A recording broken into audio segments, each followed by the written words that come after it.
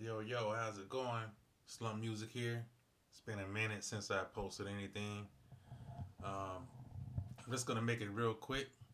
Let's make this force right here more compliant with the interface or mixer. I'm just gonna run through exactly how I got it set up. Make this video really fast.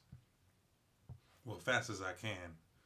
So, what I got going on here is I have my interface down here, right? I have an 18i20, has 10 outputs or whatever. It has multi outputs on it, right? So what I did is, well, the first thing you want to do is you want to go into your force, and then you need to connect your interface with the USB directly to your force. Once you have that connected to your force, you want to turn on the 32 in and 32 out. Once you have that turned on, now your force will read the interface. So now you're able to send your 32 tracks in and out. So now you got that running from the USB straight to the force. Everything should work. Other than when you go into Ableton right here, we're going to make it so you can actually record all this stuff right into Ableton.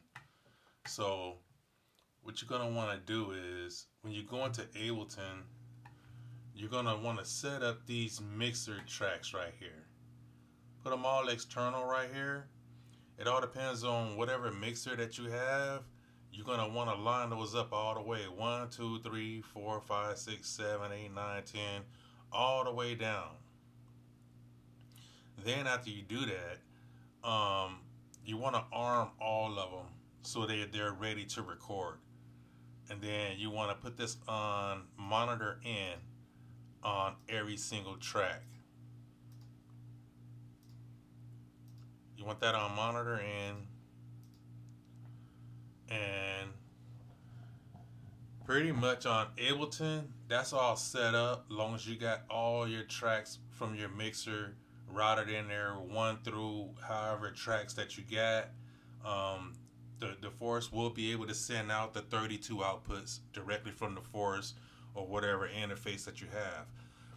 The interface, the more outputs that you have, the better it's gonna work for your mixer. So what I have is I just ran 8 outputs out of my interface with the cables, 1/4-inch cables. So out of the 8 outputs coming out of there, let me show you the back of my task cam. Out of the 8 outputs running out of the interface, they're going into the 10 channels. So the way it is I have 1 through 8. I have 1 through 8 going in there. And then on 9 and 10, instead of doing those where it's actually 9 and 10 on the bottom right here, top and bottom, you just run 1 cable from the top only, and that's going to give you the stereo track for 7 and 8, and then the other one's going to give you a stereo track for 9 and 10.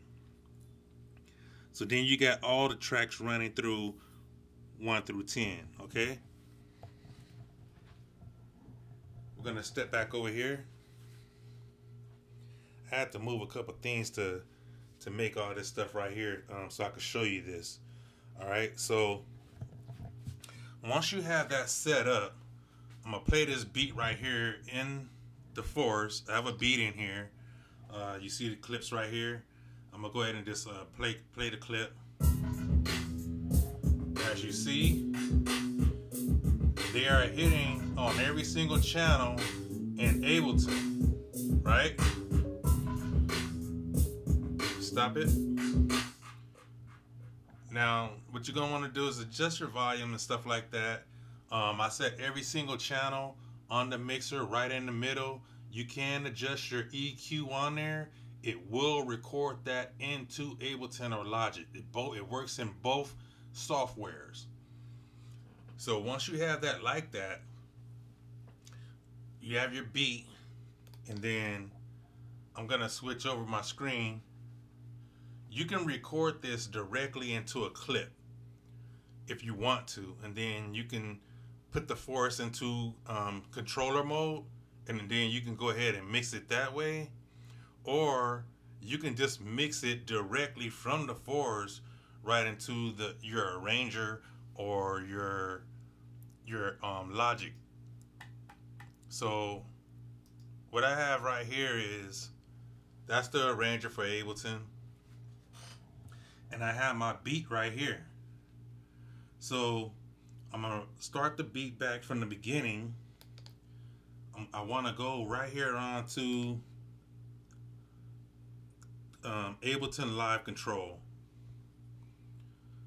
When you go to Ableton Live Control, when you hit the record button right here on the bottom, you see I didn't record any clips in there at all. There are no clips. I mean, I can record what I did into these clips. They will go directly into Ableton as a clip. You can just record 8 bars of it, and then you can start mixing your beat like that and in live control mode. This is gonna save you guys a lot of time from exporting your stems, because the way that I'm doing this, there is no need to export your stems, because you can just record it right into the software. Okay, using your 32 outputs. This is gonna make it so now you can use your 32 inputs and outputs, and you can run it directly into a DAW.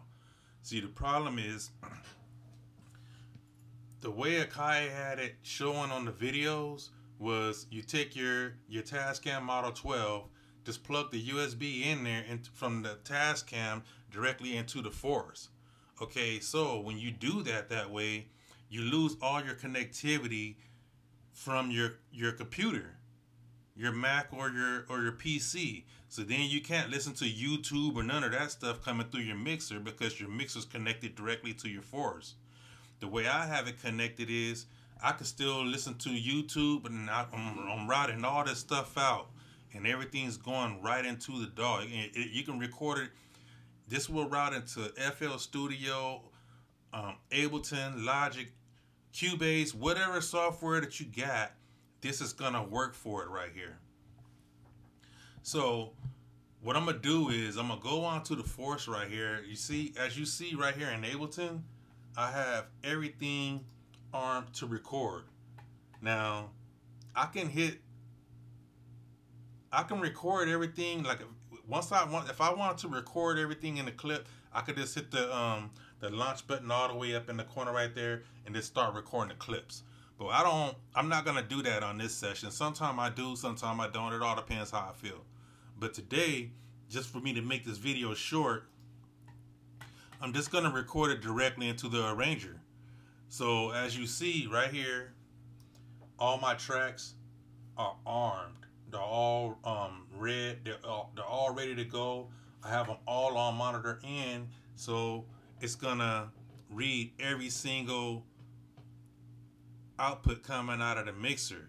Now the way I did it was, everything on every track, it says external in, and then you want to set up to whatever channel that you're gonna route these out to, like 1 through 10 or however you got on your mixer. If you got the Tascam 24, route it out to 24 tracks, and there you go. On your force, you can route 24 audio tracks directly out of your force into Ableton, Logic, FL Studio, whatever software you want to use it for. You don't have to use Ableton Live Control if you're gonna use like another DAW or something like that, because you're gonna run this directly in there. But in my case, I'm running it into Ableton today. So I'm gonna go right here to the arranger, and then I'm gonna go right here on the force, and I'm in the live control screen right here. This is the live control. That's my mixer, whatever. And then on the live control, I'm gonna hit the record button.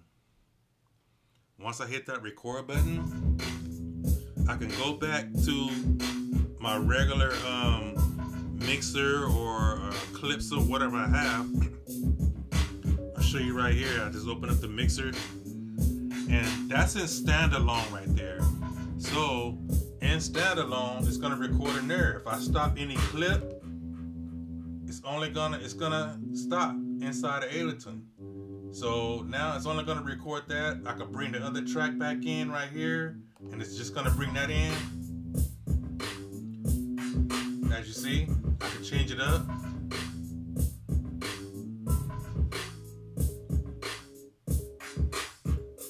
Alright, so I just recorded that in there. So what I'm gonna do now is I can go right here in live control, hit the record button one time. That's gonna disarm all the record buttons. Ableton just did an update. There used to be a button here, you could just click that and then it goes directly to the arranger, but now there's a button there that says set. And I just barely noticed that today, but I haven't really figured out what that is. So I'm just gonna set all these channels that I just recorded on, just put, instead of having on monitor in, you could still record this on monitor in. I mean on auto. You should be able to record it still on auto, and everything should still record the same. But I just like doing it on monitor in, so I know if I decide to record it in a clip, everything is already in monitor in. It's going to record on the clip. Now, this is what I just recorded right there in the arranger. So I'm going to hit play, and it's going to play back what I just did.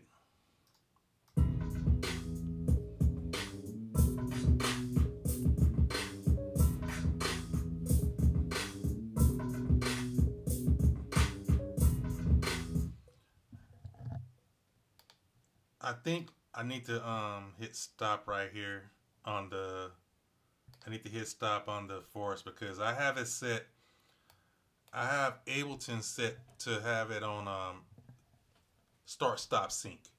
But it's gonna play right here whatever I have inside the arranger.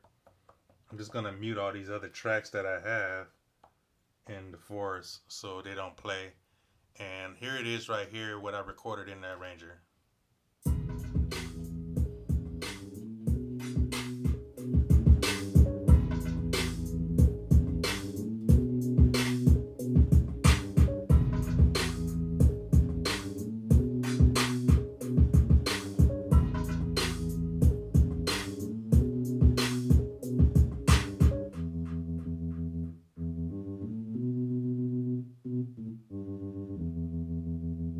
And I just threw this here in anywhere.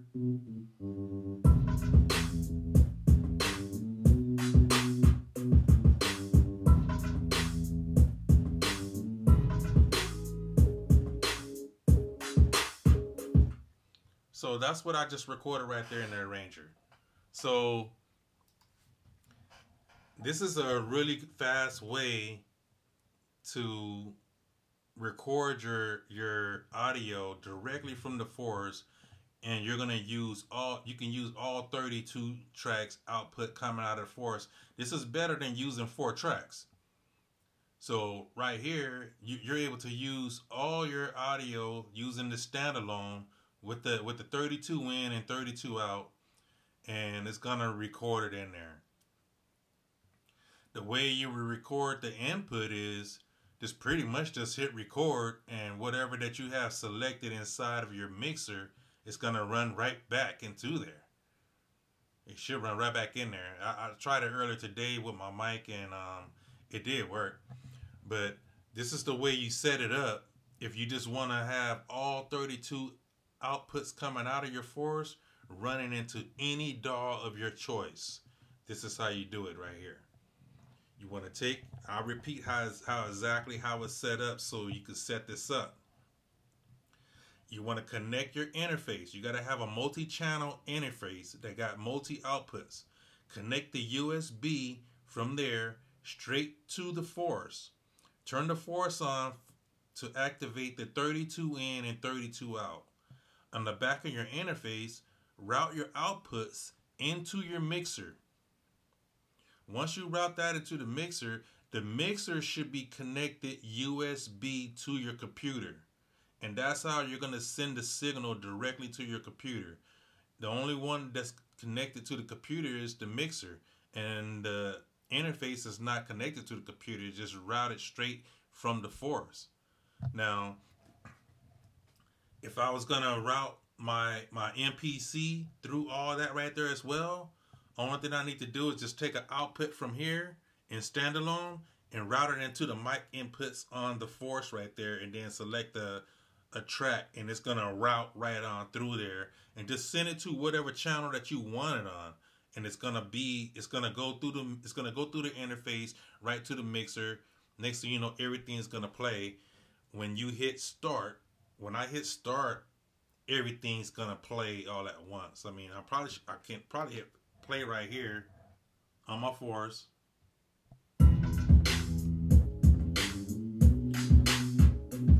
So you see, when I hit stop on the force, or I hit play,